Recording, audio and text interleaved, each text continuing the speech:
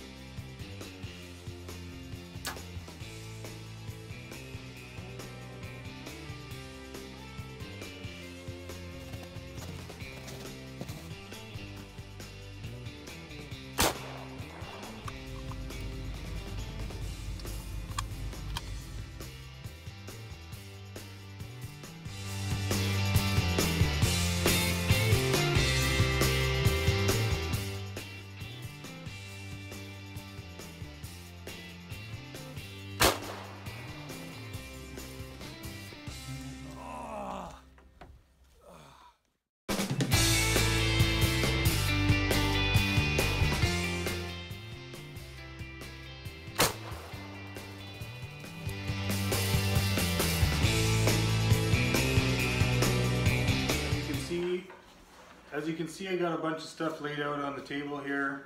A couple accessories already attached to the bag. This one here is, I believe, called the large padded pocket, and it can be added on to any MOLLE webbing, or you can actually hook up the chest kit that Eberlestock offers and hook it up to the front of the pack as well. On the hip belt here, I've got a little small pocket, and in this pocket I normally just carry like a headlamp or a few snacks or something. Sometimes I have a pocket knife in here.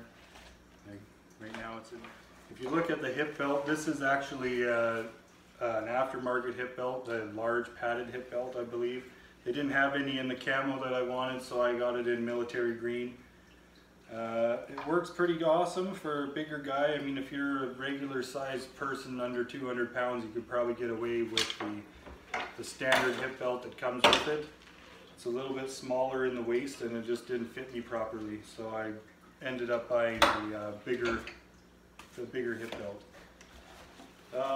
In terms of adjustability on the harness, we've got this little track system. You can see on the pack here that you can adjust this harness by loosening this off and just sliding it up this rail system. It's actually quite handy. Rather than having to buy different size frames, you can just adjust this frame to fit your body. Here's a little better look at these pockets.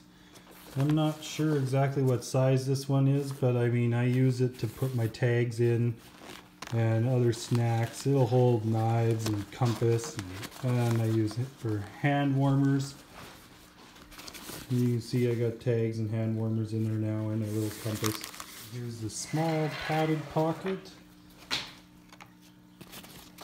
Again, it's big enough for like a rangefinder or a GPS. Cell phone will probably fit in here. Right now I got a headlamp and a pocket knife. You can throw granola bars or whatever, energy bars or any kind of snack in there. Here's another little stuff sack that I bought. I think this is the 1 liter stuff sack. They run for about 10 bucks on this website that I buy them on in Canada here. And they're good for anything that can fit. I've run gloves in there, game bags. If you want to put together a little first aid kit or something like that, it'd be good for that. These pouches here are called the Batwing, and they're 600 cubic inches each. There's 2 pockets on the inside, and there's a front pocket here, a little bit of webbing to loop to. They zip right into the mainframe, which I'll demonstrate in a minute here. On the back side, if you do have another bag already attached to the mainframe with the zipper, you can use these hooks or the webbing on the back here to attach it to the compression straps. Now I'm going to demonstrate how easy it is to attach these Batwings to the frame itself. It just comes with the zipper on each side of the Batwing, so you can zip them together in the middle, and there's zippers already on this bag that you can use to attach as well.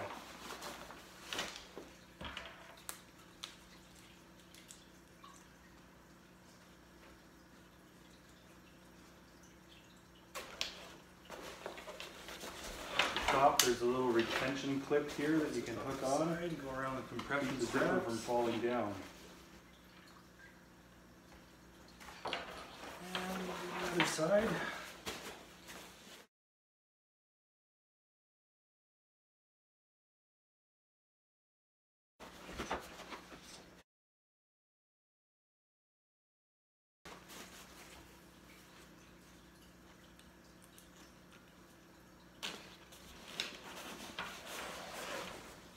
As you can see, the way it is right now, without it being zipped up in the middle, it can open up the bags. And this fall here, I shot a small. The other side has the main zipper here. There's also loop quarters on this pack clip, so I just have this exactly like this, and I just opened it up, put the meat down there on the shelf, and then just ran the straps around. I'll show a picture of that.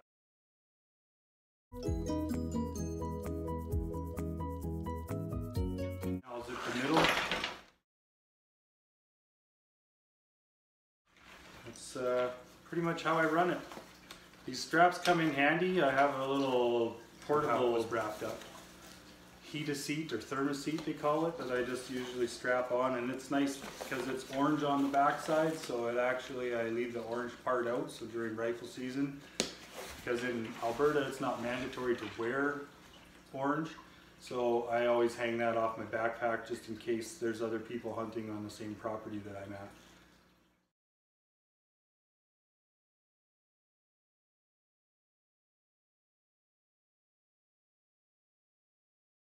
Right now on this side, just have a few little basics, and a nice light pair of gloves, flip top gloves. Now that I have it all put back together, I'm going to open up the pockets and best get an idea of how much stuff you can fit in there. There's a small trail camera in this, and another balaclava, extras just in case. Spare headlamp and a small little first aid kit kind of thing in this stuff sack. But as you can see, when you open it up, there's a big pocket in here and it's kind of stretchy. If you had a spotting scope or something, you could put it in there to keep it from bouncing around. The main compartment, you can push that out of the way and just go straight to the main compartment too if you want. And on the front of this pocket, there is another slide pocket. It's quite large. You could fit a small water bottle or maybe like a tripod or something like that in there, depending on what you're using the bag for. On this other side, it's the same thing, same pocket. I got an extra stuff sack, a pair of gloves, big heavy gloves for winter, knife and some bags. Some ice cleats for if it's really slippery. Sometimes we get freezing rain and it's not very much fun trying to walk around. But you can see this is the same setup, big pocket on the front. All the zippers on these Eberlestock packs have like a rubber coating, which is really great during the hunting season. I find with my old pack I was always having to tuck the zippers into the pocket, so that they weren't smacking together and making noise. But with these, they stay pretty silent. I've never really heard them knocking.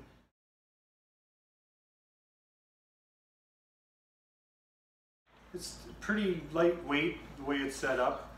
I'd like to get some more bags to add storage options and have a chance to carry more, because as it's set up right now, if you want to carry like a pack, an extra jacket, or a pair of bibs or something, there's just not really much room. You'd have to open everything up and stuff it inside.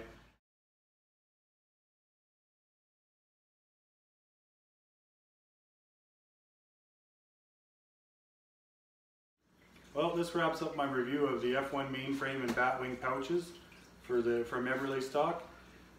If you like what you saw or you have any questions, write me a comment down below. So hopefully in the near future I'll have a chance to get some of those. Thanks again for watching. Review on those as well.